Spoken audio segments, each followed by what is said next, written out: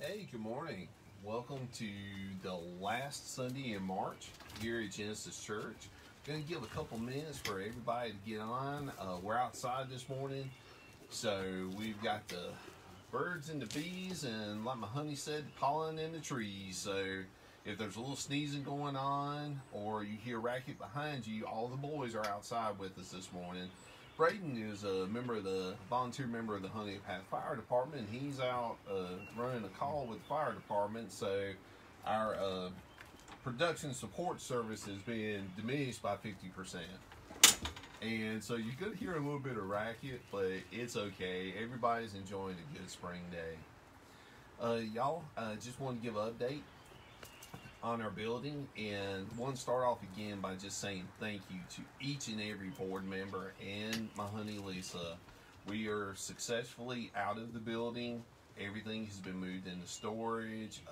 Mac and Suzanne have notified the realty company. All the utilities have been cut off, and it's a bittersweet moment. We had many, the Holy Spirit was at that little building many times, and I was blessed to be a part of it. But there's going to be a new season for Genesis Church. And a blessing from God came last night. We had reached out to some friends of ours that own the Crow family, Farms in Donald, South Carolina. The farm is a wedding and event venue. And I have been blessed to know Rick and Debbie Crow and Cassie Edders, their daughter, for years. They're close friends of our family, and asked Cassie about if the farm might be available for next Sunday and for an Easter service, a live Easter service, and we would still continue the Facebook. But Cassie and them were very gracious to help us, and so we're going to have a live Easter service, and it's going to be a little change in time from 11 to 12 because the farm is located in Donalds, and we wanted to give folks a little extra time to get there. And I'll be posting the address for it in my post, and then Suzanne will also send out a like a text as well, and we'll try and get everybody to know where it's at. But we just can't wait to see y'all. As hard as it's been for y'all, I've been about to stand on my head. Because I need y'all. I do this for God. It's God that called me, but I need y'all, and this just ain't the same. And as far as a more permanent location, we have several feelers and inquiries out. We're actually going to look at a potential rental building this afternoon, and hopefully there'll be more on all of this to come. Y'all just bear with us. There may be some Sundays we may even have to meet in a park. We may have church. We'll travel for a little bit, but it'll be okay as long as we're together. Because we want Genesis to be a house of prayer, and we want it to be a hospital for people who need Jesus, and we all do, because we're all hot messes, and we want to be able to get together with each other, support each other with what we're going through, and hear God's words, not mine. So again, I just want to say thank you so much to each and every board member. They've given of their time, they've given of their finances, they've given of their efforts to make this possible. You may not realize in this virtual state, or people that hadn't been in church for a while, just how amazing it is to have a board like this. And we're going to meet after the service today. In some churches, folks are long on talk and short on walk. But I am so blessed to be a part of this church. Lisa and I and Brayden are so blessed to be a part of this church with the board members like you have here. And they have all rose to the occasion so many times. And there's so many things that you will never hear about that they've helped people. And I'm not saying it just because they're listening, but we love y'all. And we love each and every one of you that's listening to this. And we hope that you'll come out and see us next Sunday at the Crow Farms. And if you have an event in mind, contact Cassie. They're on Facebook. They're on the internet. I've had the pleasure of officiating 3 or 4 events there now. They want your special day to be as special as they would want theirs. And Guys, I can't think of any more announcements right now. Prayer list. Y'all, if there's anyone that you'd like to request prayer for, have a praise report, please enter it in the comments, message me, text me, email me. My email address is on the church website, and you can always email me there. You can text me, and there are a couple of folks I'd like to remember. I'd like to lift up. I'm having a complete. This is why Lisa asked me if I need to write notes this morning. Is she's over there just with that special smile? You were right, dear. And I would like to lift up the family of Cindy McCarty. And I can't remember Nancy's last name right now, and I'm so sorry, Cindy. But Cindy's mom, Nancy, is in the hospice house right now. And Cindy and her husband, Buster, and their family have been taking care of Nancy through her battle with cancer. And we just want to lift them up. We want to continue to lift up the family of, we want to continue to lift up Phyllis Waller as she's recovering from a blood clot in rehab. We also want to continue to lift up Janet Harkey and her family. And in the midst of their loss, they have gotten a blessing. Chris and Hope are expecting another addition to the Harkey herd. And we're just excited for them. They're wonderful parents. They have a great family. And we're just excited about this blessing for them. Y'all, let's go to prayer before we go to our message. Heavenly Father, we come to you in prayer. Father, today is the anniversary of Palm Sunday, Jesus' triumphal entry into Jerusalem. Father, several short days later, he will be on the cross. And Father, as we look at those last words that Jesus made on the cross, we just, even in pain, even in suffering, Jesus' words are lessons for us. And Father, we want his words and your message to be heard, not mine. Because Father, we're all fighting battles. We're all in struggle, some major, some minor, but we're all dealing with things. Father, please let your words be heard. Let it touch the hearts it needs to touch, Father, and let it go into our hearts like a candle into a lantern to shine out into this dark world that needs your light. More than ever, that's the only thing that will drive out the spiritual darkness in this world. In Jesus' name we pray, amen. Well, y'all, we're going to continue our message here.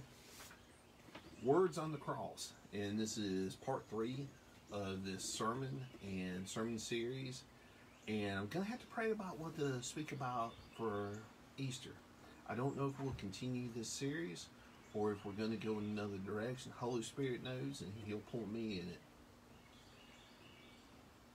To me, this is one of the most powerful sections of Scripture in the Gospels, and that's saying something. Jesus was almost at the point of death, and the section of Scripture we're going to look at is Matthew chapter 27, starting at verse 45, and we're going to go through each verse this week, where it's going to be a little different than what we've done the previous weeks. Verse 45, now from the 6th hour, darkness fell upon all the land until the 9th hour. Imagine, close your eyes and imagine you're on a hill outside of Jerusalem. Jerusalem's population is swollen up due to the Passover. 20 times what it normally is. There's hundreds of thousands of people there. You're hearing the crying and moaning of men being crucified all around you. It's in the middle of the day. Then it turns to night. And it stays that way for 3 hours. It wasn't a sandstorm. It wasn't a regular storm. It wasn't an eclipse. The reason why I say it wasn't an eclipse is the Passover feast always occurs at the time of a full moon. An eclipse can't happen at a full moon. The longest eclipse can only last for a few minutes. This lasted for 3 hours. And the 6th hour and 9th hour with Matthew, you have to remember Matthew was Jewish. So his units of time, everything was based on the Jewish calendar, Jewish traditions. So the 6th hour And ninth hour, same thing as 12 noon to 3 in the afternoon. This was even written about in a source independent of the Bible. There was I've heard Greek and Roman historian named Phlegon who wrote about an eclipse that took place at the time Jesus was crucified. And this was confirmed in the imperial records. But it wasn't an eclipse. What caused this darkness? It wasn't that the sun went down. It just stopped shining. There was darkness at noontime, darkness in the place of the sun. Some people say that the darkness was nature's reaction to the sufferings of our Savior. I think that 3-hour darkness period came from God. In the beginning, remember, there was only darkness till God brought out the light. And God used 3 days of darkness as one of his plagues in Egypt. It almost broke Pharaoh. The Egyptians were in total darkness while the Israelites were in the light. And I think that God was reminding those people on that hill, those people in Jerusalem, of the darkness of their lives without the hope of salvation through Jesus. Jesus' life and many details of his life and ministry were foretold in Scripture. And I learned something yesterday. This event was foretold 800 years before the birth of Jesus. Amos, they call them minor prophets, as a group of books towards the end of the Old Testament. It's not that their prophecies were minor, it's just they didn't have a lot of writing. That's why they were called minor prophets, and other prophets were called major prophets. God spoke to Amos, and it's recorded in Amos chapter 8, verses 9 and 10. And it will come about on that day, declares the Lord God, that I will make the sun go down at noon, and make the earth dark in broad daylight. And I will turn your festivals into mourning, and all your songs into songs of mourning. And I will put sackcloth around everyone's waist, and baldness on every head. Sackcloth, being dressed in sackcloth, ashes pulling out your hair, were Jewish signs of grief. And I will make it like a time of mourning, and that's mourning with you, for an only son, and the end of it will be like a bitter day. The festival of Passover is the most important festival in the Jewish tradition. This was written 800 years ago, before Jesus was born. God brought the Israelites out of the darkness of slavery in Egypt. Now Jesus was bringing the whole world out of the darkness of damnation and struggle in sin. I think there's meaning in this time of darkness that is written about in this verse for us. And how many of us feel like we're in a time of emotional and spiritual darkness, either internal or external? Look out. Look outside at what's going on. On top of that, look what's going on inside. Isn't it a struggle between doing what's right in God's eyes and doing what is right in the world's eyes? If we're all honest, it's a struggle for all of us. Those 3 hours probably felt like they would never end. Those people in Jerusalem. Even Jesus chose not to avoid the darkness in his life, in this life. He could have, but he didn't. Verse 45 reminds us that we'll all go through dark periods in this life. All of us will. But the darkness ends, just like this 3-hour period did. In the 9th hour, reading out verse 46, Jesus cried out with a loud voice, saying, Eli, Eli, lema sabachthani. And that is, my God, why have you forsaken me?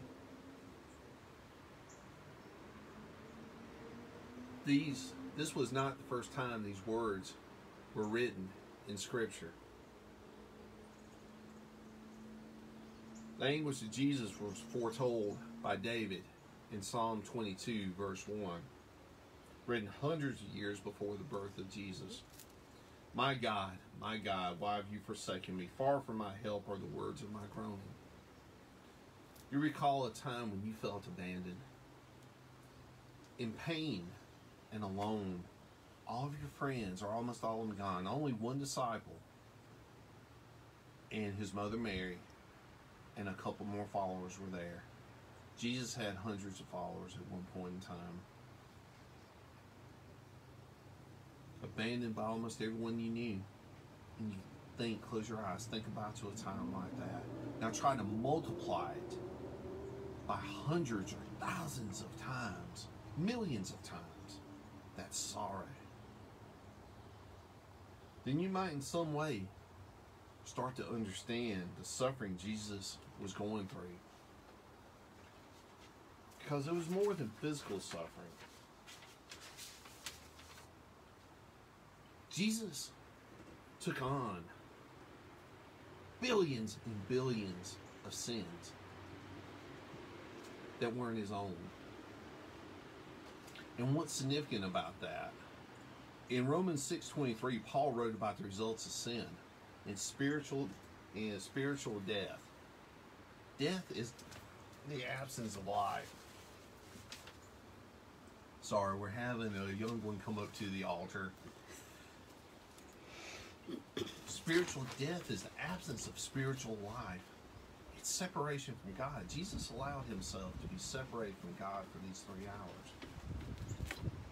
Some of us may think that God has abandoned us or abandoned us at times. We've never gone through a period in our life in this world that God has been, we have been separated from God. You may feel it, you may argue with me, but no. Jesus suffered physical and spiritual death on the cross. And that's what happened to Jesus on Golgotha during those times, during those 3 hours. And imagine the sins of the world, not just the people that were living in that time, but everyone that's been born since. All the sins are piled on top of him. And while that was happening, and Jesus was bearing spiritual death for the first time in his existence, he found himself separated from God. I would cry out to, why have you forsaken me? Paul again writes about eternal punishment for the lost in this way in 2 Thessalonians 1:9. They will be punished with everlasting destruction, shut out from the presence of God. That's what Jesus suffered on the cross in those 3 days, in those 3 hours. And being separated from God also meant that he suffered the full wrath of Satan during those 3 hours. I cannot imagine the loneliness, the pain, the struggle that he felt. In the awfulness of those hours, Jesus felt a suffering worse than the physical trauma of the nails in his hands and his feet. The slow asphyxiation or suffocation. He felt forsaken. Jesus suffered those 3 hours in that hell so that we wouldn't suffer an eternity in hell. Jesus was God in man form. He knew what had to be done and what was going to happen. But he felt alone and abandoned in those 3 hours. Almost all of his earthly friends had ran away. In immense pain, and for a moment he cried out to God the Father and asked why. We've cried out for less. And if we're honest, we think it, we say it. We wonder why we're going through the trials and the pain. Even though we know God's there, we all have our breaking points. And we're not alone. David, Saul, Solomon, Jacob, Peter, Paul. They saw the miracles of God firsthand. Many of them performed the miracles of God. And they doubted, they broke. I think it's important in this verse to look at who Jesus cried out to and how. My God, my God. Jesus didn't call out to those around him. He didn't call out to his army of angels that could have delivered him at any point in time he wished. Jesus didn't reject God because of the pain and suffering. He claimed God as my God. The pain that Jesus was experiencing, it didn't come from God. It came from us. We put those nails in his hands. My sinfulness. And I'll admit, I'm a sinner. We all are. Any pastor that gets up here and looks down their nose at anybody else, they're delusional. We're all sinners. We're all hot messes. We all put those nails in his hands and feet. We leveled that cross up. We all did.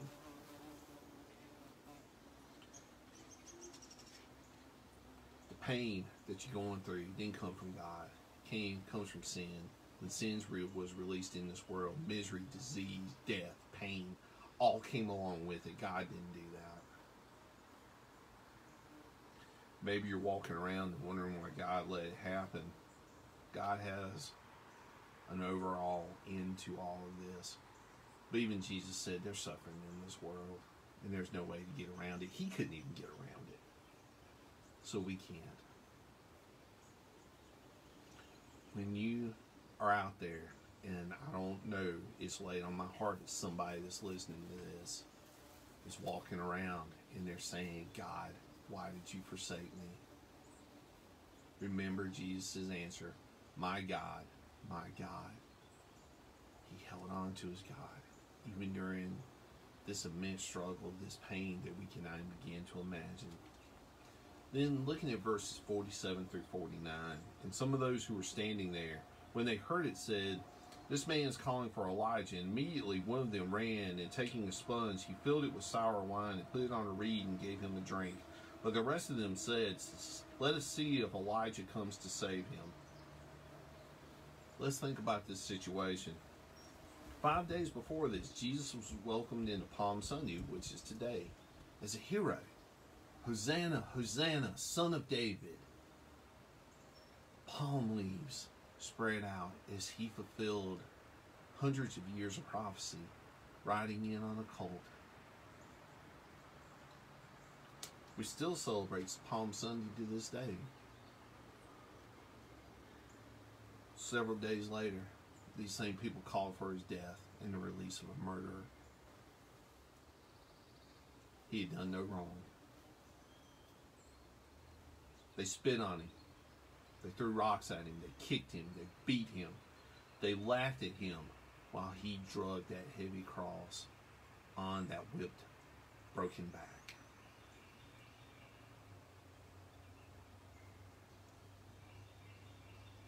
They were blind. They mocked him. Yet he stayed on that cross. There's still those that mock Jesus and mock those that follow him. Jesus died for the atheist.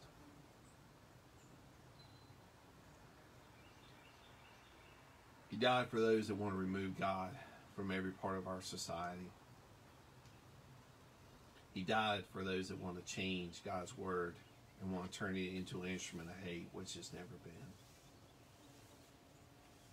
He died for the prisoner. He died for the holy roller that worships God with their lips, but their hearts are far away. He died for all those. And through his suffering and through his sacrifice, he provided forgiveness for all those who receive him. He's still mocked today. Even so, he uses people. He uses the Holy Spirit to reach out to a lost world just as he did all those years ago. Even down to his last dying words. And he continues to suffer the ridicule of those who refuse to accept the forgiveness and victory he offers. And why does that happen? Why does a lost world reject a Savior? The Savior. Blinded. We're born with a sin nature, and sin's out in this world, and there's spiritual evil in this world. Some people may laugh at me. There is spiritual evil that crosses over into a physical realm. Paul talks about it in Ephesians. He also talks about it in 2 Corinthians chapter 4, verse 4. In whose case the God of this world has blinded the minds of the unbelieving, so they will not see the light of the gospel of the glory of Christ, who is the image of God. The God Paul is talking about of this world is Satan. Satan was one of God's high angels. He fell. He hates everything with God. We are all born with a tiny piece of the image of God in us. There are people out there who actually worship Satan. It's a tax-deductible religion by the IRS. They're fooled into thinking that when they leave this world, nothing's going to happen to them. They're blinded by the father of lies. And he's not only in satanic churches, he's in plenty of Christian churches. Arguments over small things. That the Bible said this, but we really need to take an interpretation of it. And Jesus didn't really die on the cross. That's just figurative. No. If you don't think he's out there and trying to destroy everything, trying to win just destroy every soul and blind everyone, I don't know what else to show you other than the news. If that doesn't convince you, I don't know what else will. The good news is, we don't have to stay in this darkness. Satan's defeated. He's in this world, but he is defeated. Jesus died on Calvary at Golgotha so that we can have everlasting life and never be separated from him. Never.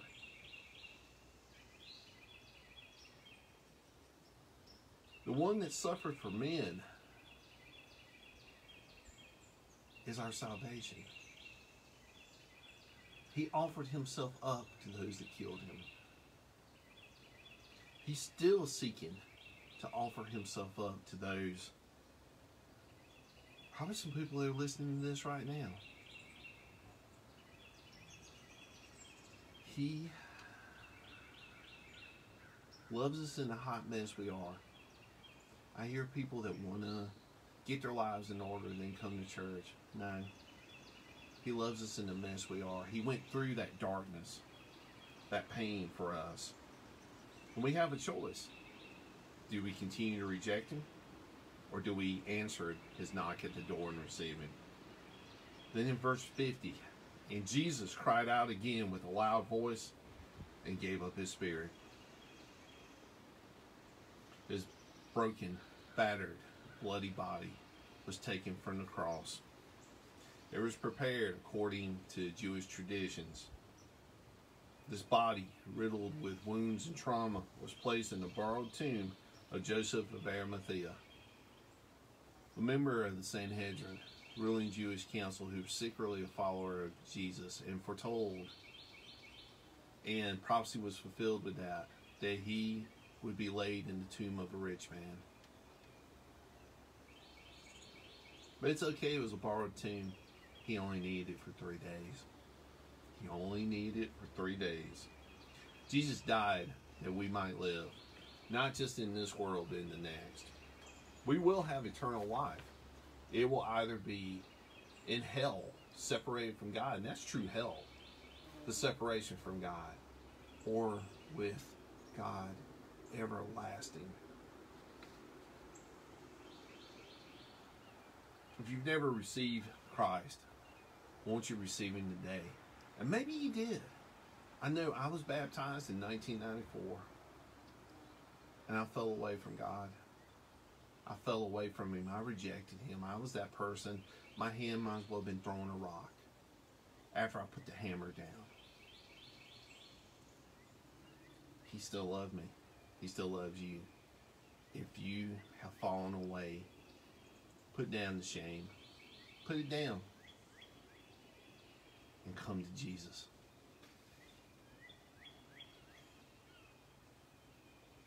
I want to leave you with a true story about people who committed themselves to Jesus and they went through the darkness, the mocking, and the pain. They were known as the 40 Martyrs of Sebaste. These were 40 members of the 12th Legion of Rome's Imperial Army. That was their go-to unit. And there were 40 soldiers who had professed to be Christians and professed their faith in Jesus Christ. The emperor at the time, Licinius, sent out an order that none of the soldiers in his army could be Christian, and they had to worship the pagan gods of Rome. These 40 warriors said, "You can have our armor and our bodies, but our hearts belong to Jesus." All 40 were marched into a frozen lake. Ice had been busted open in the middle of winter. They were stripped of their clothes before then. And any time they were told they could renounce Christ and be spared from death, all 40 of them huddled together and started singing Christian hymns. That night, which was down below freezing, 39 men fell to their icy graves. One got out and renounced Christ. The officer in charge of guarding all these men in the lake had secretly come to believe in Jesus. He took off his armor, he took off his clothes, and he joined his fallen comrades. In the morning, there were 40 bodies that gave their all for Christ. They carried their crosses. They faced their 3 hours of darkness. They were mocked by their friends and fellow soldiers. They were outcast, and they faced death with the knowledge their time of darkness would end, and they weren't alone. They put their lives in Jesus' hands. Ask yourself, would I?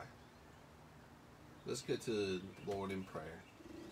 Heavenly Father, we come to you in prayer. Father, maybe we're going through our period of darkness. Maybe we're feeling alone right now. Father, it's been laid on my heart. Somebody needs to hear this message and be reminded they're not alone. The darkness will end. The pain will end. Father, help them to feel you. When they cry out, my God, why have you forsaken me? Remind them they're not alone. And Father, like these soldiers who were not afraid, they were not afraid to show they were Christians in a non-Christian world. They were not afraid to stand up for you because you stood up for them and for all of us. Father, let us be men and women of courage. Let us be men and women of God. Not hypocritical, not looking down our nose, but doing the right things for the right reasons. Let us live our lives as business cards for you. Let us use what we have been given by the Holy Spirit to bring people to Jesus in our own way. Might be through our words, might be through our actions, it might be through listening, it might be all the above. Touch each and every person listening to this. Use them, work through them, Father, so that we can have more light in this world and less darkness. In Jesus' name we pray, amen. Our benediction this week comes from Romans 8, verses 38-39. For I am convinced that neither death, nor life, nor angels, nor principalities, nor things present, nor things to come, nor powers, nor height, nor depth, nor any other created thing will be able to separate us from the love of God that is in Jesus Christ our Lord. Love y'all. Have a great week, and I hope to see as many of you as we can in person. And we're going to continue the Facebook services, but we're hoping to see all of our family out there. And by family, I mean Genesis Church family. And if you have only been listening to us like online and you can make the trip, come on. We love you. If you can't, that's all right. We love you anyway. Have a great week.